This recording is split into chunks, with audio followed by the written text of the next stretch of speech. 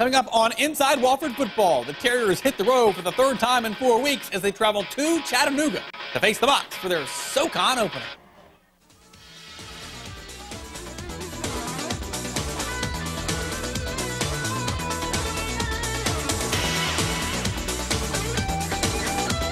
Inside Wofford Football, presented by Wild Wing Cafe, Spartanburg Regional Sports Medicine, Milliken, Enterprise Rent-A-Car, the AT&T Real Yellow Pages, and by Papa John's.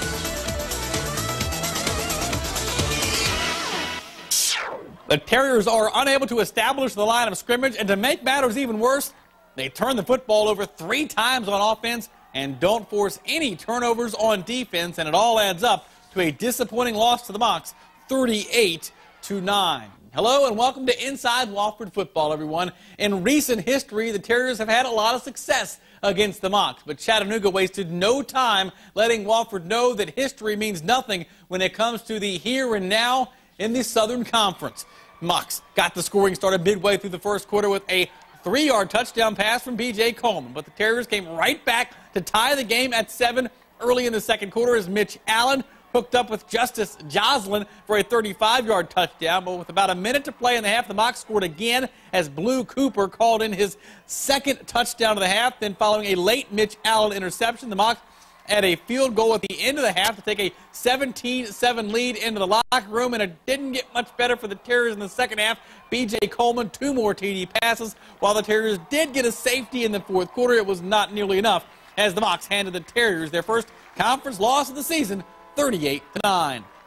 When we come back on Inside Wofford Football, we'll take a look at the first half highlights as the Terriers turn to the air for their first score of the night. Stay with us, everyone.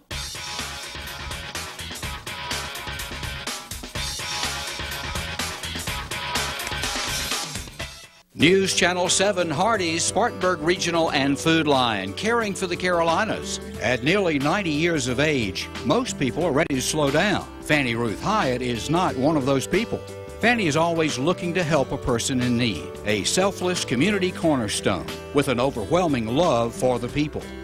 If you know a worthy recipient of our award, send us a letter to 250 International Drive, Spartanburg, South Carolina, 29303, or email us at WSPA.com.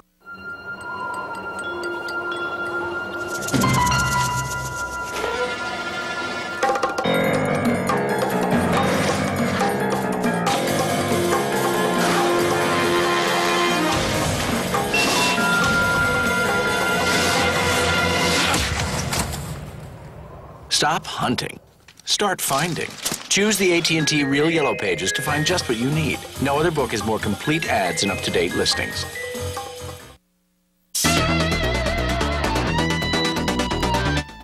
Well, welcome back to Inside Wofford Football. Just like they've done several times this season, the Terriers go toe-to-toe with their opponent early on, but a couple of costly mistakes late in the first half cost the Terriers some points on the scoreboard. Let's take a look at the first half highlights. Here's Mark Hauser and Tom Henson on the call.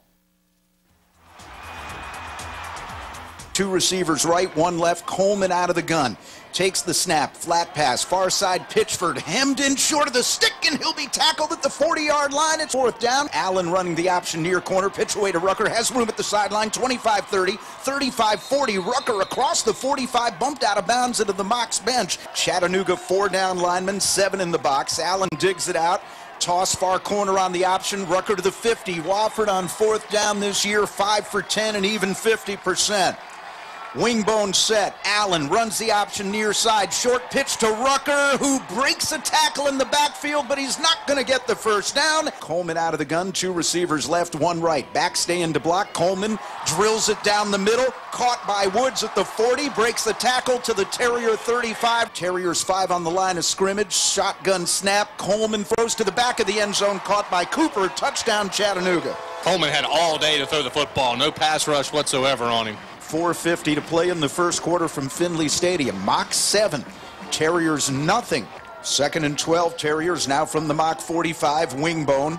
Allen throws to the far side, and it is intercepted, picked off by Buster Screen. A leaping interception in front of Justice Joslin, and Chattanooga will have the ball. Out of the gun, Allen, quarterback draw. He will make the first down to the 30 and stumble ahead to the 35-yard line. Wide outs either side, no tight ends. Lee's in motion near side. Fake of the dive, pitch far corner on the option to Rucker. First down run. Two receivers left, a tight end to the right. And it's a handoff up the middle, and Michael Scott has good yards to the 50. Cuts back left to the 45 of the Chattanooga 44. Wing right, two receivers, short split to the left. Again, Scott will take it right up the gut and slant left to the 40. Second down and 6 from the 40. Lee's in motion right behind the formation. Again, Scott will take it right behind the center of the line. Single back, Scott flanks him. Chattanooga 4 down linemen on 3rd and short. Play action. Allen going up top for Joslin. Touchdown! Well, how about that? That was well executed. The safeties bit on the play action, and then Justice Joslin caught the ball in stride. Well thrown ball by quarterback Mitch Allen. 39-yard touchdown strike from Allen to Joslin. 11:30 remaining in the first half. Wofford 7, Chattanooga 7. Coleman works under center. Terriers 5 on the line of scrimmage. Play action. Coleman under fire. He'll be sacked back at the 46. Alex Goldtree got him. Second sack of the year for Goldtree. Terriers 3 down linemen. They'll send 4 as Coleman drops to throw again under fire. And again, he'll be taken down for a 3-yard loss at the 49. And welcome back Mitch Clark. First sack of the year in his first game of the year. 3 backs surrounding the quarterback. Allen in a triangle. Wideouts either side. Pitch far corner on the option. Rucker, he makes the 10, he makes the 15. Out of bounds, it will be 4th down. This has been an issue for the Terriers this year. And a high snap from Cummings. Tommy bobbles the ball, but there's absolutely no pressure, and he gets the punt away. Bradford will signal for a fair catch and make it at the mock 41-yard line. That could have been disastrous. 1st and 10 mocks from their 41. Coleman, flat pass far side to Pitchford, and he is met and dropped for a 1-yard loss back at the 40-yard line. Tommy Irvin in the open field. Man in motion to the far side is Cooper. And a play action. Coleman throwing, caught at the 7 by Pitchford. Wofford 5 on the line of scrimmage. Coleman throwing, end zone, caught. Touchdown, Cooper. Simple slant pattern. Blue Cooper came open, back of the end zone, and Coleman delivered the ball on the money. 1:01 to play in the first half, and the Mocs have surged ahead. Chattanooga 14, Terriers 7. Wingbone set this time. In motion right, Rucker. Pitch near corner on the option. Lees has room, 25-30. Out of bounds into the mock bench, near sideline 35-36. 2 receivers right, a wing right, 1 receiver to the left. Allen again, play action, throws it deep over the middle, intercepted. Taken at the 45 to the 40. Far sideline 30, 25, and down to the 22 on the pick. 39-yard try, right-footed from the left hash mark. Snap a little low, but the spot is down. Kick has the distance. Good. And the Terriers on the road have a lot of thinking to do at the break. Halftime score here from Finley Stadium. The UT Chattanooga Mocs 17 and the Wofford College Terriers 7. Coming up, we'll take a look at a guy who brings a lot of personality to the football field each time he straps on a helmet. Stay with us, everyone. Terrier fans, here's your chance to win a pair of tickets to an upcoming athletic event. Be the first caller to 597-4110. Leave your name and phone number in the message, and you could be a winner. Compliments of the South Carolina Education Lottery. Papa John wants everybody to know why our pizza's better. Better ingredients, better pizza is not a slogan. It is a way of life. So he's bringing it right to him. Papa's in the house. Introducing Papa John's new Cinnapie. Our fresh dough loaded with sweet cinnamon topping. Get one free when you buy a large 2-topping pizza, just $11.99. What do you think of the fresh dough Cinnapie? Fabulous! A Cinnapie free. Better ingredients, better pizza, Papa John. They pick up their games, pick up their teams, and pick up the pace. Enterprise salutes NCAA student athletes for picking us all up. Pick Enterprise. We'll pick you up.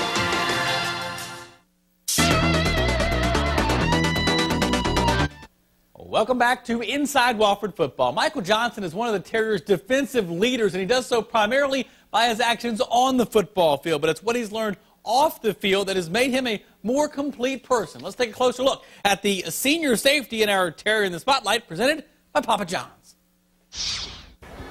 A year ago, Michael Johnson earned second-team All-Southern Conference honors as a cornerback. Entering his senior season, the coaches asked Johnson to move to safety. While he was a little concerned about making the move, he did what was best for the team.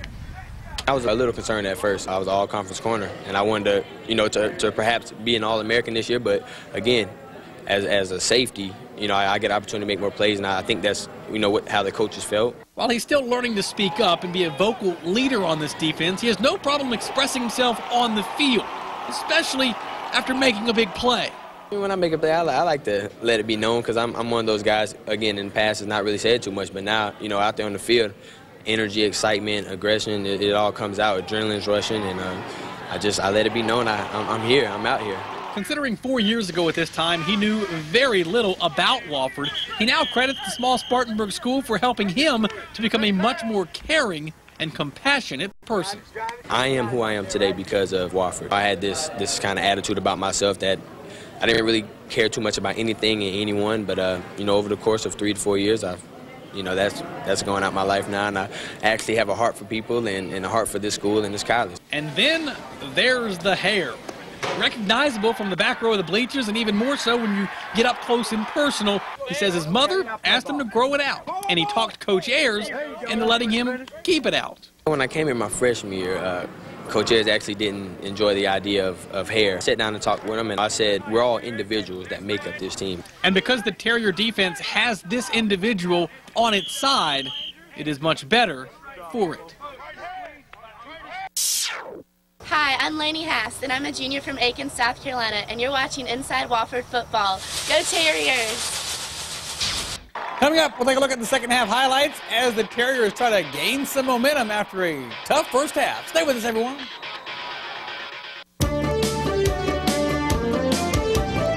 Health Matters TV is brought to you by Spartanburg Regional. Spartanburg Regional now offers an online program that allows patients direct access to their physician.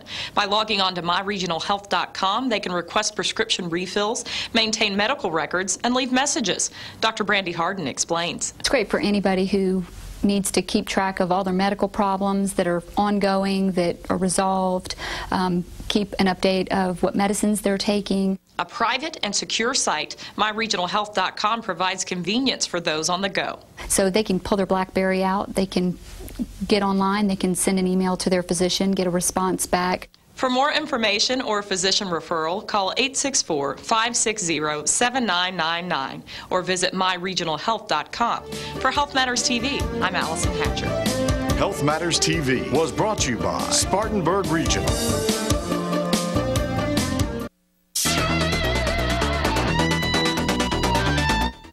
Welcome back to Inside Wofford Football. The Terriers struggle to move the ball on offense, and they can't stop the Mocs on defense, which makes for a pretty long night in Chattanooga. Let's take a look at the second half highlights. Here's Mark Hauser and Tom Henson on the call.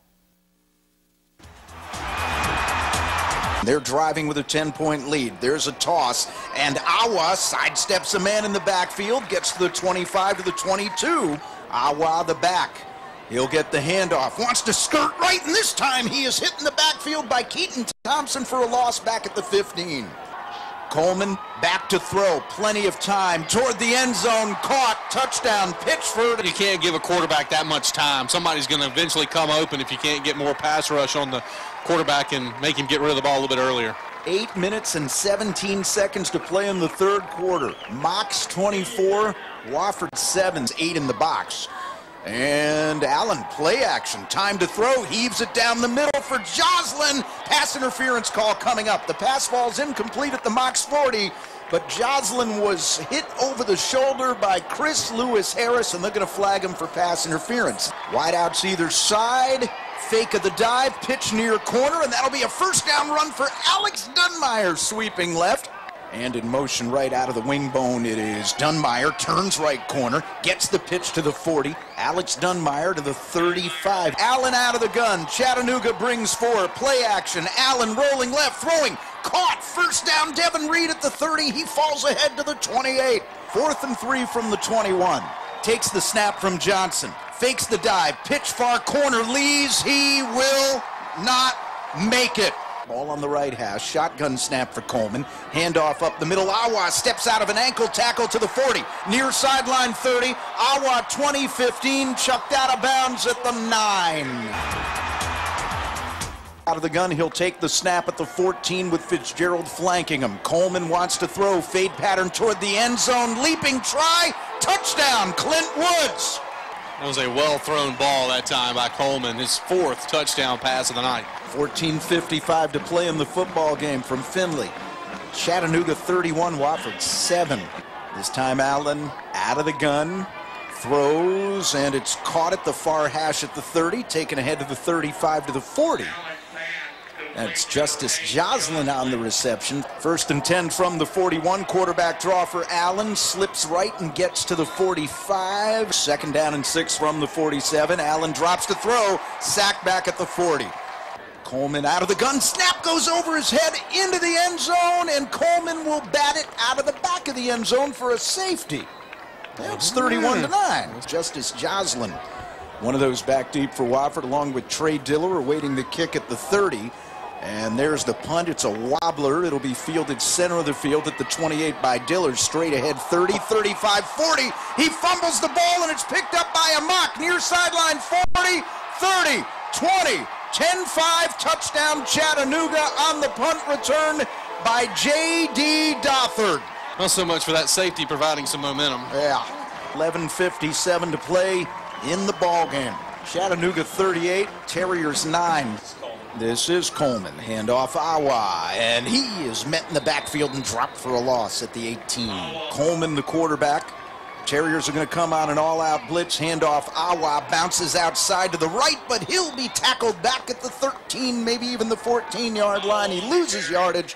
Tommy Irvin brings him to the turf. Palmer, the fullback. Davitte takes the snap, runs the option to the near side. Late pitch is Brad Nocheck. Pastore will now take a knee, and that'll be your final snap of the ball game. And this one has belonged to the home team and then some.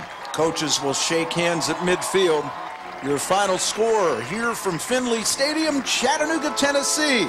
The UT Chattanooga Mocs 38 and the Wofford College Terriers 9. Wofford Sports Information Director Brent Williamson caught up with Coach Ayers after the game. Coach, if you could just give us your general overview of the game. Tough night. Tough night. Way too many mistakes, poor fundamentals, didn't tackle well. Offensively, didn't give ourselves a chance. Too many mistakes. Even with that said, in the first half, I mean, we're still in the game. And we come out in the second half and we're our own worst enemy. It's either penalties or bad plays or bad execution, and too much pressure put on a young defense, and you end up with a score like that. We felt going in that we had worked hard, that we had a good plan. I thought Chattanooga did a great job as far as their defensive scheme. We had some opportunities for some big plays. We had some big plays, but we just couldn't consistently move it and get it in the end zone.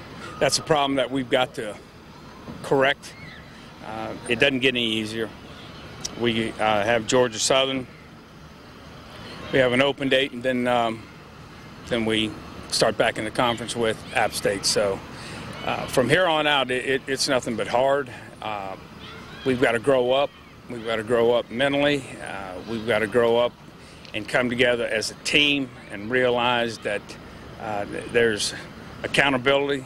You got to do your job. If you don't do your job, then you're going to let a bunch of people down. And that includes me as a coach. I've got to make sure that I get our guys ready. And believe me, we're working at it. We've lost some good players, but that's no excuse. It comes down to we've got to get the ones that are playing ready and get them to where they can perform. You talked about that. There were so many young guys out on the field, especially on the defensive side of the ball. Right.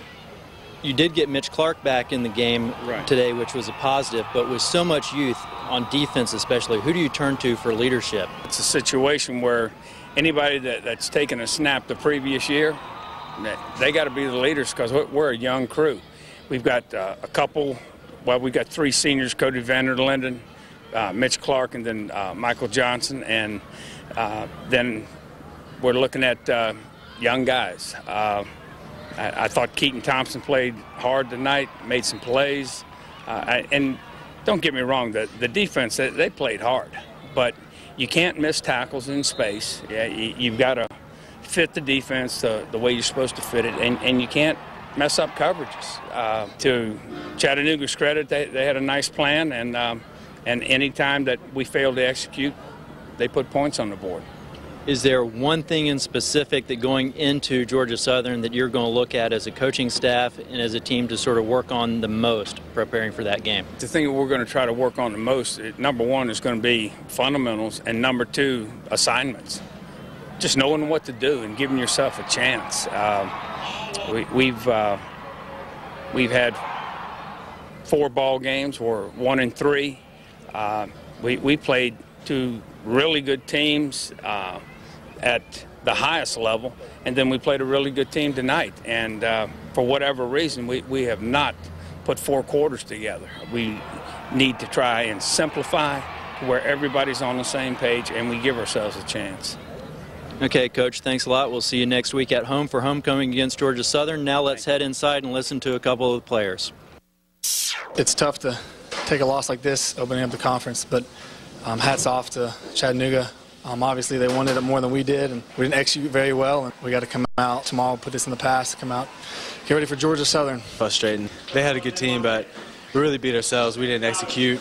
We turned the ball over, missed tackles, just the fundamentals of the game. So it's frustrating to lose in that kind of manner when you're beating yourself. All right, let's take a look at the final statistics. Wofford just 11 first downs in the football game compared to 21 for Chattanooga. And the Mocs actually outgained the Terriers on the ground, which is a big surprise, 170 to 151. Wofford throws for 75, Chattanooga 176. Obviously, the Mocs have a pretty significant advantage in total yards, 346 to just 226 for the Terriers. Time of possession, Chattanooga, big advantage there as well. They have the football for nearly 37 minutes, while Wofford has it for just over 23. Each team commits 4 penalties. Big difference here. Turnovers. Wofford turns the football over 3 times, while Chattanooga does not turn it over at all. Let's take a look at some scores from around the Southern Conference. Elon doubles up Georgia Southern 28-14. Appalachian State gets the best of Samford 20-7. Furman travels to Cullowhee in the pouring rain, and the Paladins get the win over the Catamounts 33-14. And the Citadel puts up 46 on Presbyterian. Final score, Bulldogs 46, Blue Hose 21. Let's take a look at your updated Southern Conference standings, and we can show you that Furman sits on top with a perfect 2-0 conference record. Elon, Chattanooga, and Appalachian State are all 1-0, while Georgia Southern comes in 1-1 in conference play. The Citadel has yet to play a game in the conference. Wofford, meanwhile, is 0-1, as is Samford, and Western Carolina is 0-2 in conference play, 0-4 overall. Now let's take a look at the Whites Pine Street Exxon play of the week. It comes early in the second quarter with the Terriers trailing by a touchdown. Mitch Allen airs it out, and Justice Joslin brings it down for a 35-yard touchdown to tie the game at 7. And Joslin's first TD grab of the season is good enough for our play of the week.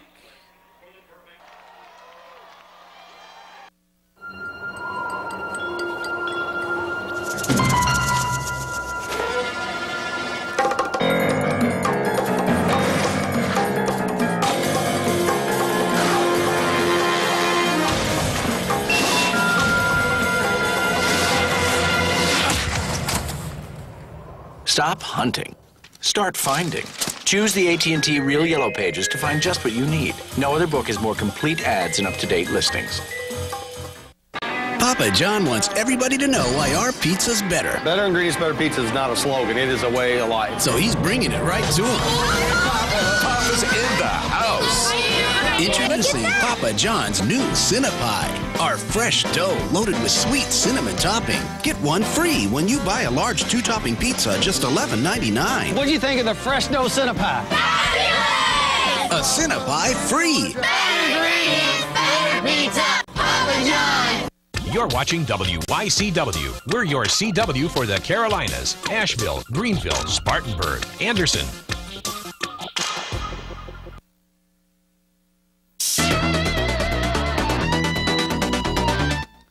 Welcome back to Inside Wofford Football. This is where we take an inside look at some of the happenings off the field of play. And this week, we take a closer look at just how far technology has come and how it helps the coaches in breaking down an opponent. It's absolutely amazing how far it's come over the last 5 years, and now it's just automatic. I mean, you go out there and you practice, Jan comes in, cuts it up, and come back in, and it's just like it is right now on the screen. We're breaking down the opposing team's game here. You have to actually sit here and physically watch every play. So right there, it's a drop back formation. He's dropping back into the formation. As he's dropping back, the running back is wheeling out there. Okay, so it's T-wheel. He's running the T-wheel up the sideline. They ran that 52 times. That's their #1 pass formation. And they run that 48% of the time in passing downs. It breaks it down like that. The process of doing the breakdown can take on average, if you're pretty quick at it, it takes about 45 minutes to an hour to break down the game. So as a wide receiver coach or a DB coach, you might watch the sideline angle a little more with your guys because it shows more of the field. It shows more what they're doing. And then the end zone angle, if you're an O-line, D-line guy, you can watch your inside the tackle box there, and it gives you a better angle exactly what your guys are doing. As you can tell, it's a lot easier to see if your guard is getting that down block there on that angle and then trying to look at it here and see if he's getting it. It's hard to tell exactly. The time that it saves with the technology of using the computer and the video together is a big help. That's pretty interesting stuff right there. Now let's take a look at next week's opponent, brought to you by Blue Eagle Equipment. And for the first time in 3 weeks and just the second time this season, the Terriers will be at home. And they will need support from their home fans as they try to knock off rival Georgia Southern for the 2nd straight year and the 6th time in 8 years. And 5 of the last 7 matchups have been decided by a touchdown or less. So far this year, the Eagles are 2-2 overall and 1-1 in the SoCon, including a 14-point loss at Elon this week. Considering each team already has a conference loss, this game next Saturday is huge, as the winner is still very much in the mix, while the loser certainly faces a tough uphill climb. Let's take a look at the particulars at Gibbs Stadium next week. Kickoff set for 1:30. It is homecoming. It is a big-time matchup between big-time rivals, and we'll see you back here for more Inside Wofford Football next week. Inside Wofford Football, presented by Wild Wing Cafe, Spartanburg Regional Sports Medicine, Milliken, Enterprise Rent-A-Car, the AT&T Real Yellow Pages, and by Papa John's.